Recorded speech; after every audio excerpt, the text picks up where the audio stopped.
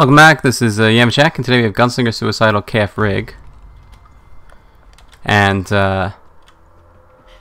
I've changed some things on the audio settings, so I've given my voice, the microphone, a 5 decibel boost, I guess.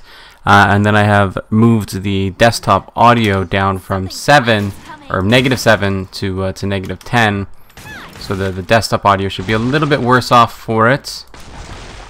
And hopefully my voice is a little bit more overpowering, because I've been noticing in a few videos lately that the game audio and stuff is a little bit, especially in the Yama Tries and Gunfire Reborn and series that are new and being added in. The desktop audio is just, it's too loud. It is too loud. So with this, I'm hoping it's going to be a little bit better. The little bit of gain that I'm adding in, I'm hoping it's not going to be too bad for like peaking and stuff like that. But since it's software and not a very like intense gain, I think it should be okay. It's like yelling at me in the OBS preview, like my microphone is constantly red. I listened back to it, it sounded fine. It sounded fine, but I don't have my mute key. I don't have a mute key, dude. Where's my mute key? I didn't restart my computer today either. I think I restarted it last night, maybe. I don't know. Ooh, see ya, bud. See ya, bud. Anyway, I'll be watching back this video to see how it goes. Hopefully, this is a little bit better, because I really want my voice to be the main thing in any video that I'm recording. Because obviously, as this kind of content that I'm making, the voices and the commentary is really the focal points of the videos for sure. So I really want it to be the focal point, you know. And unfortunately, it's really just, it hasn't been in a few videos lately, and that's been really disappointing to me. You know, as it'll come with experience, being able to get that working properly and consistently. Of course, I can edit it in post. I do save them on separate tracks. So worst case scenario, I can start editing all the videos to just get the audio balancing kind of going right, and then render them all and upload them. If I'm going to be doing that, I would have to have like a week of backlog, which I'm okay with. Hold up, I have to get my mute key. I really want to. Hold up. I got a sneeze coming. Boop boop boop.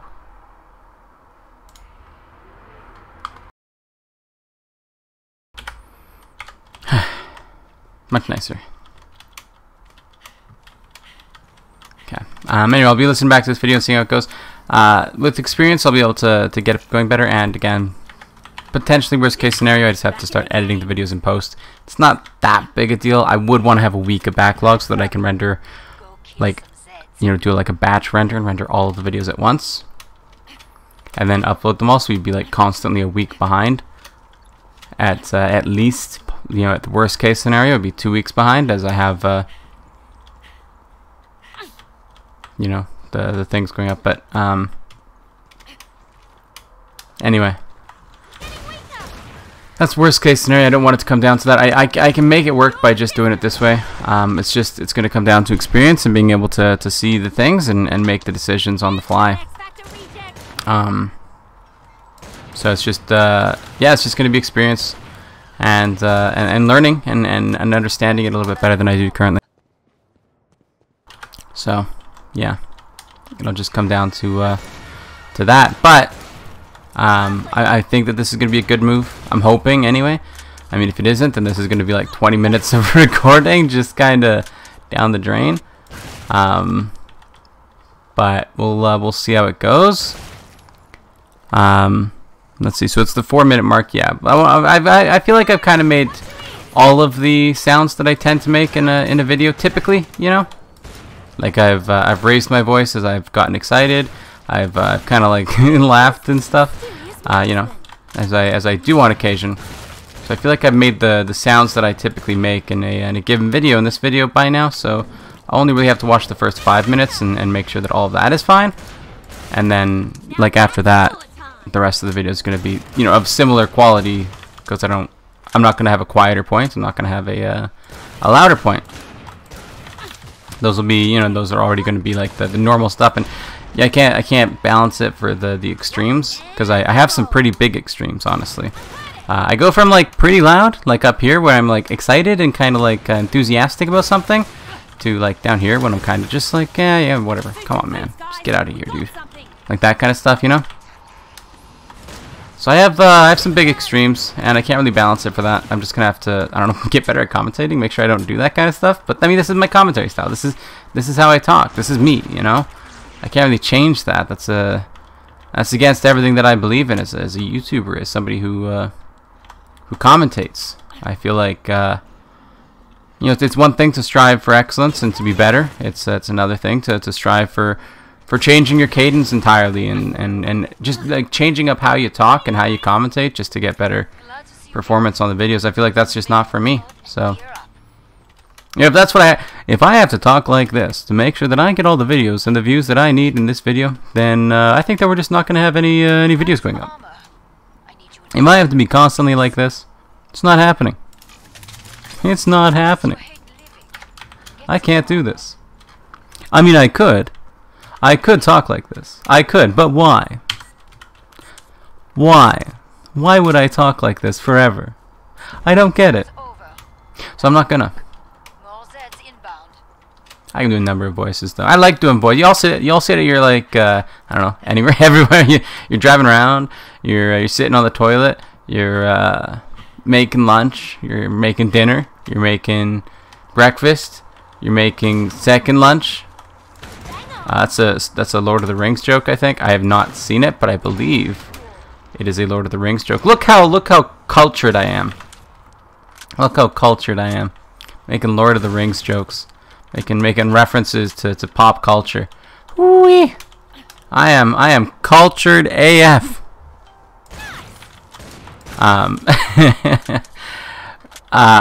Anyway.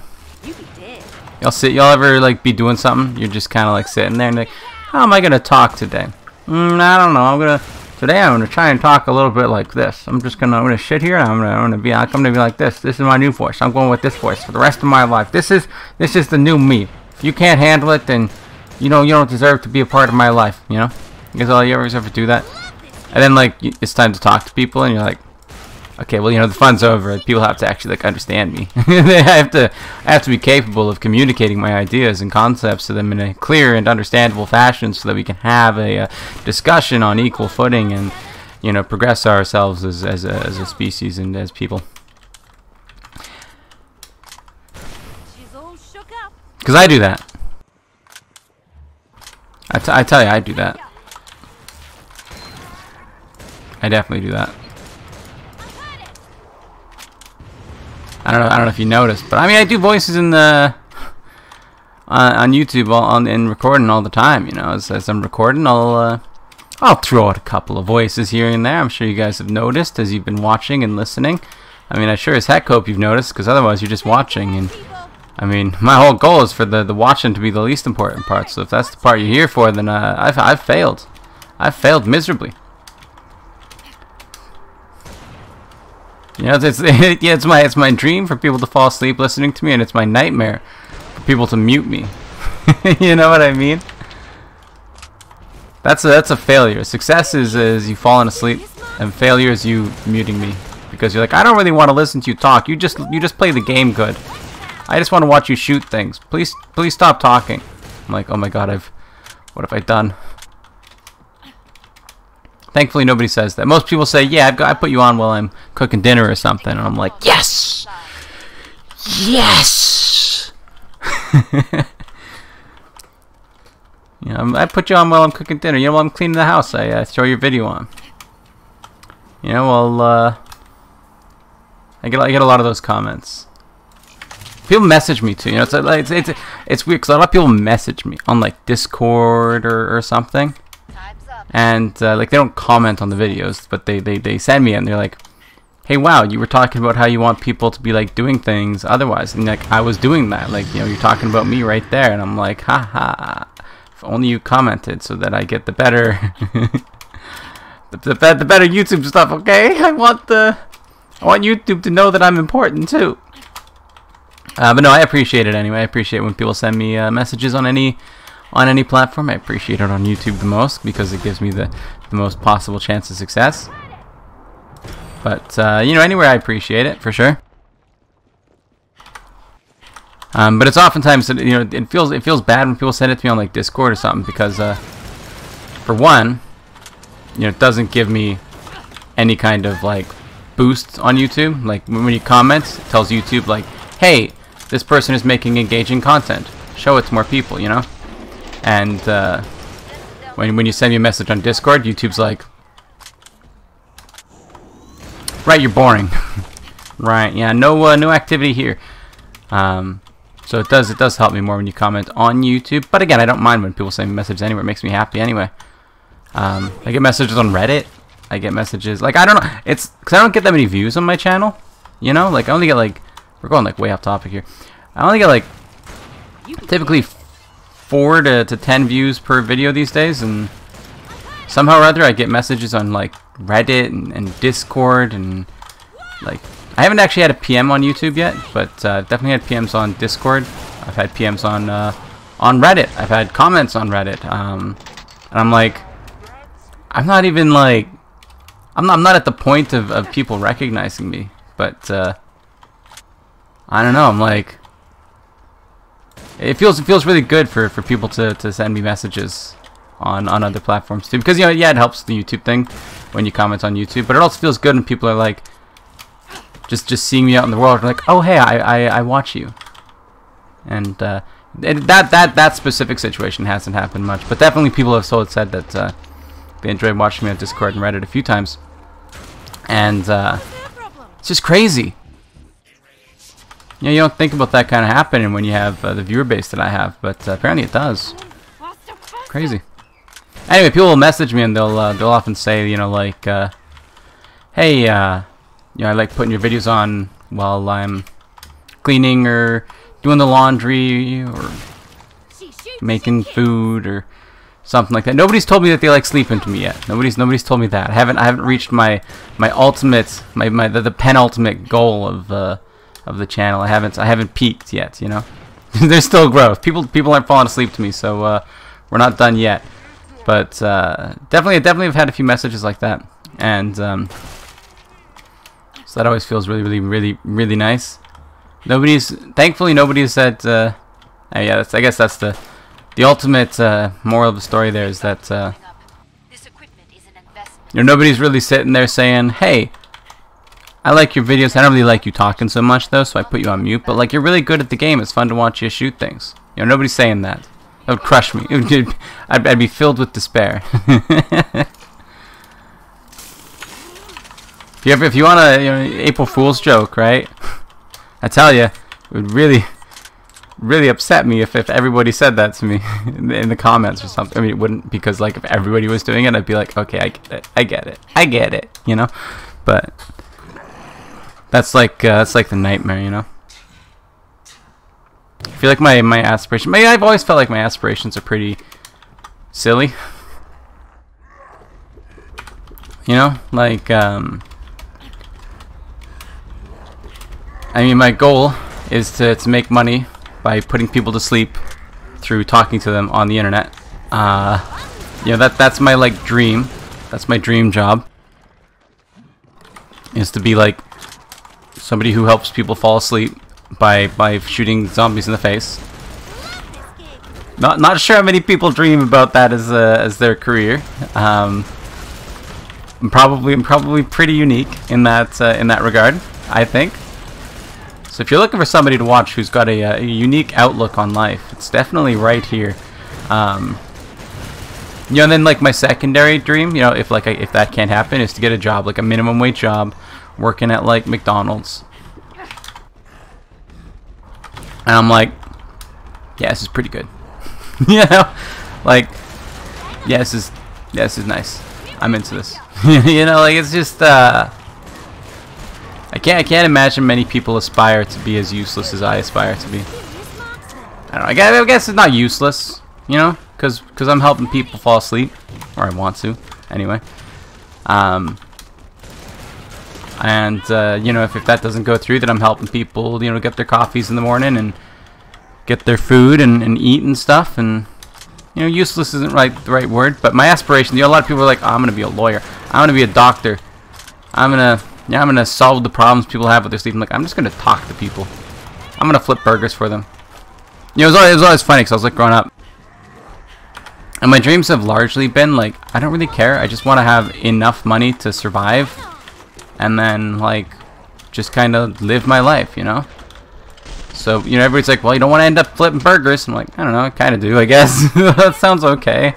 As long as it pays the bills, you know? Like, I don't really... Some with low drama. Just kind of... This guy just doesn't want to get shot in the face, man. Some with like, low drama, easy schedule, laid-back environment. I'm like, yeah. This is good. This is a good job, you know. And so I don't know. My aspirations always felt bad, and it's like to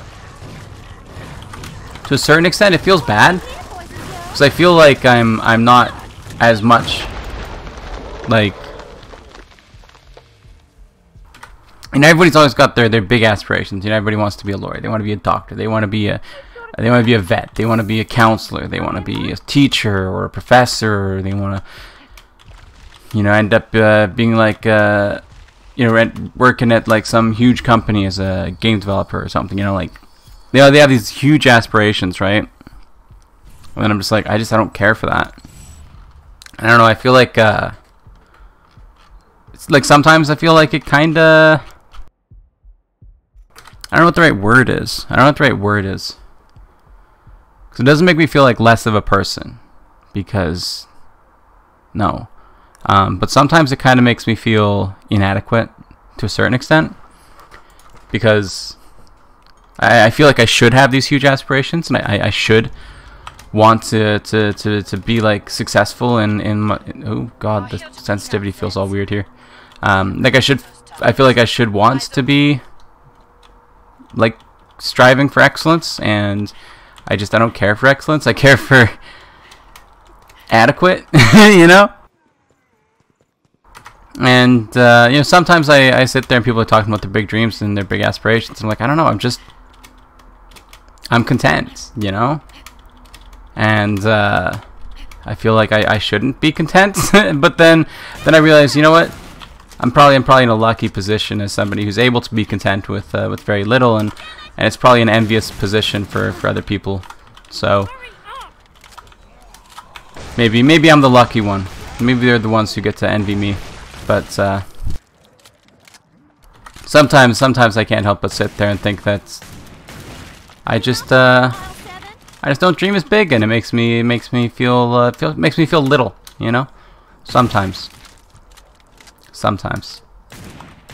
But I just can't get into the idea of wanting to be so much. You know, it's like I want to go and be a doctor. I'm like, you know how much time doctors have to spend not doing things that they enjoy? Like, yeah, you make a bunch of money, but what are you gonna spend it on? You don't have time. I guess you have time because you work like 3 days a week if you're like a GP or something. But it's like you have to go through so much schooling, and then like, yeah, you get to retire early, but I'm like, I don't know. Save up your money from when you're young, and like minimum wage can pretty much get you to retire early too. If you don't have crippling student debt, you're you know, it kind of balances out to a certain extent. You know, responsible spending gets you farther than just making more money will. You know, at a certain extent. I mean, some people. You know, in some places, I recognize that I'm fortunate enough to be living somewhere where minimum wage is enough to survive on, fairly comfortably. I recognize that in a lot of places, minimum wage is not enough, and you have to aspire to be better if you want to live on your own. Whereas that's not the case for me, and I recognize that I am fortunate in that regard. But like, even still, I can't get into the idea of wanting to put like 8 years of schooling into something, and then like if it's what you want to do, you go for it, right? If that's what makes you happy, then like by all means, don't let me stop you.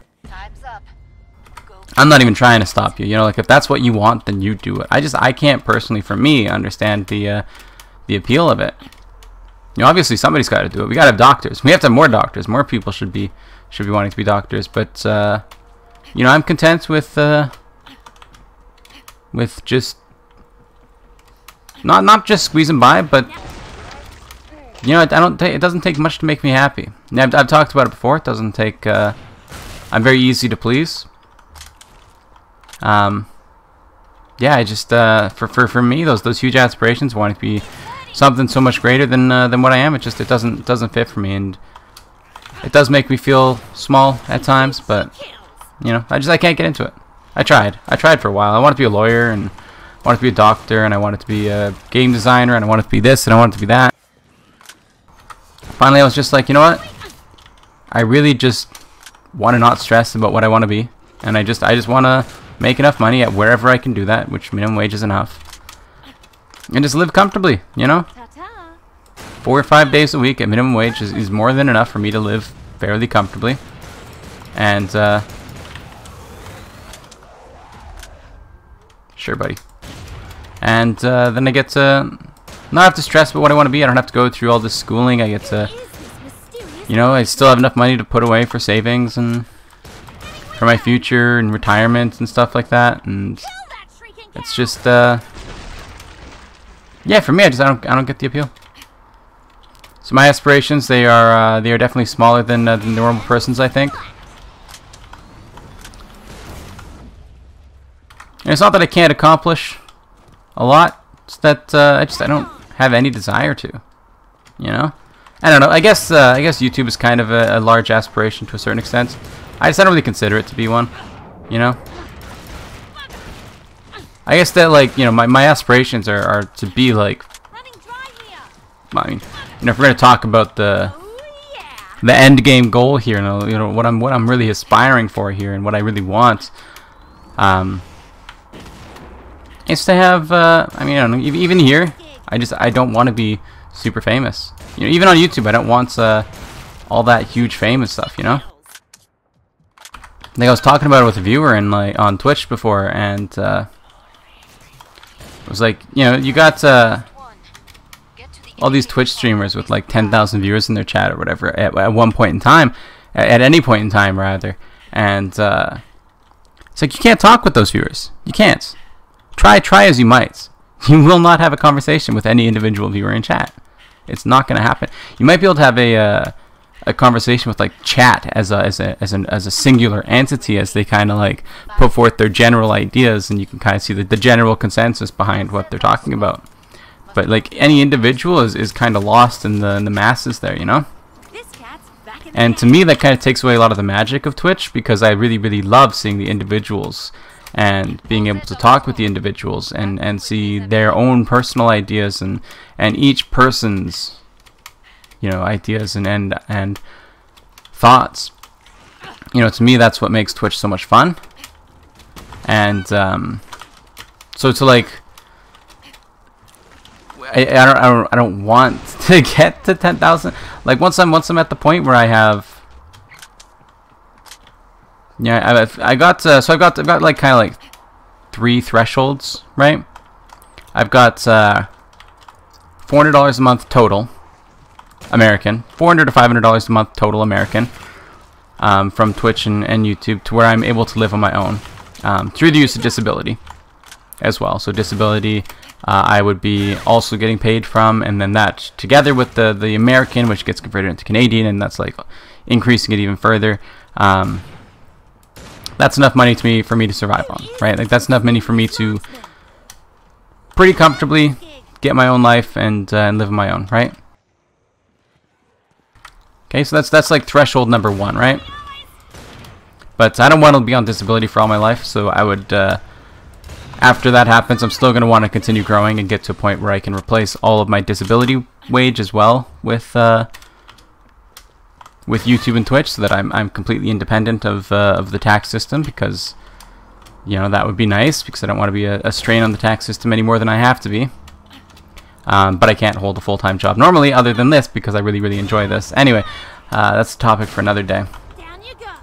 So that's like threshold number 2. And then threshold number 3 is getting like an extra $1,000 a month out of that. to get me to a point where I'm like super comfy, you know, where I can make purchases. If I want to get a new computer, I can buy a new computer. If I want to save up and get a house, I can get a house. If I want to move to Japan, I can do that. You know, it gives me freedom to do whatever I want to do, as long as I just put away a little bit of time to save up for it. And then after that, I'm done. You know, like that's my aspirations, is like 3,000 American dollars a month. You know, at that point in time, I'm like, yeah, I don't need more. This is like, I'm done. My life is complete. You know what I mean? Well, probably like about $3,000 American, probably 3,000 to 3,500 bucks American is like end game goals for Twitch and YouTube. You know, it's that's a big goal. I don't know if I'll ever make it there. You know, like I don't know. I think I can make it to the first threshold pretty well in a few years easily. But that one, 3,500 bucks a month, I mean, that's a lot to ask for. I have no idea if we'll make it there, but those are my thresholds. And again, with YouTubers, I feel like going past that point, like I'd be, you know, I'd have to sacrifice a little bit of my enjoyment on YouTube to get to that point, and give up some of that individuality of the comments and the messages and stuff. But then after that point, I feel like I would want to intentionally like slow down my growth, but like you can't really do that, you know. So it's something that I think about from time to time, and you know, I've talked about it before. You know, it's not even necessarily things that are going to happen to me, but just things that I think about, that I'm like, what would I do in that situation, you know? Like if this happened, how would I handle it? Because I wouldn't want to keep growing at that point. I would be done, you know. I'd be like, this is where I'm at. But giving up on your growth on a platform like this is just, it's suicide. It's a terrible idea. You can't do that. You have to continue growing, because otherwise you're gonna shrink. If you're not, you can't stag. You cannot maintain the status quo. You either grow or you shrink, right? People are either continuing to watch you, and as a result, more people are finding you, or people are not watching you anymore, and you're shrinking, right? They're either engaging or they're not, and you can't. There is no point of equilibrium with it. So you have to continue growing, and I can't sacrifice my channel for the sake of my personal enjoyment out of it. So it's like I don't know what I would do at that point. You know, I'd be enjoying it less, but then at that point, it would be like such an obligation to me that I'd like have to force myself to do it anyway. I'd still be enjoying it. Like, don't get me wrong. I'm enjoying it now when I get very few. I mean, I do get quite a few actually comments and messages and stuff, as I was talking earlier. But like, you know, just for me, it's just it's a scary thing to think about, because I don't want to get to the point where, like, I can remember like most of the comments I've gotten, and that's obviously that's going to disappear as time goes on. That's obviously not a long-term thing. I'm not gonna be able to remember like all the comments and stuff, but I can remember like the people that are commenting. I remember, you know, profile pictures. I remember this stuff because it's every individual comment, it leaves a little something for me as I get the notification, and I feel good about it, you know. And at a certain point, I'm not gonna be getting those feelings anymore. I don't know, maybe it'll still feel good, you know. I haven't been there. I've been almost to the first threshold before I gave it up. I didn't push for making money on it at that point. If I did, I would probably still be doing it, and I'd probably be getting pretty close to the second threshold by about now. But enough about that. Yeah, I've never been there. Maybe I'll feel differently about it when I get there. If I get there, honestly, what I'm hoping is that my content is just not good enough to you know, you get to, if you ever heard the saying like promoted to your level of incompetence, you know, because you get your job as like a sales rep, and then you're really good at being a sales rep, so you get promoted, and then you're like a supervisor, and you're really good at being a supervisor, so they promote you. Now you're a manager. They're like, oh well, you're a really good manager, we're gonna promote you. Now you're like a general manager, and then you're not such a great general manager, and they're like, well, I guess we're gonna stop promoting you. You know, so now you're like kind of a meh general manager when you would have just been better as a regular manager, but like you're promoted until you weren't good enough to be promoted anymore. You know what I mean? So promoted to the level of your incompetence, And I'm hoping that my level of incompetence stops at that third threshold. You know what I mean? Because I don't want to keep growing past that point. I don't want to. I just I like the individuality that that my commenters and subscribers and viewers and stuff have that that you start to lose. And you know, it's a problem for the future. Again, like I said, it's not really a problem that I have to think about. It's just a problem that I like to think about. Because I like thinking about problems. You know, I don't like being surprised, right? It's not that I'll be disappointed if I don't make it there. If I'm like, oh, well, yeah, I prepared for it and then I didn't get to do it, you know? It's like if you're ever sitting there and you're just thinking about how you're going to mess up some rando who comes up to attack you on the street or something like that. It's just kind of like that, you know? It's not something that's going to happen. It's just pops into your mind and you think about how to handle it. And I like doing that with all sorts of things. So when situations happen, I'm never like, oh God, what do I do? You know? I'm always like, okay, I know what to do. And I feel like that, I mean, it helps take away a lot of the stress when those situations do end up happening. So, anyway, that's going to do it for today. Hopefully the audio was fine in this episode. I'm going to go check it. Bit of a longer episode. Did we die once or something? I'm not even sure. Anyway, that's going to do it for today. Thank you for watching. Remember to like the video if you like it, subscribe to see more in the future, comment if you have anything to say, and I'll see you next time. Bye-bye. I've committed to scrolling first.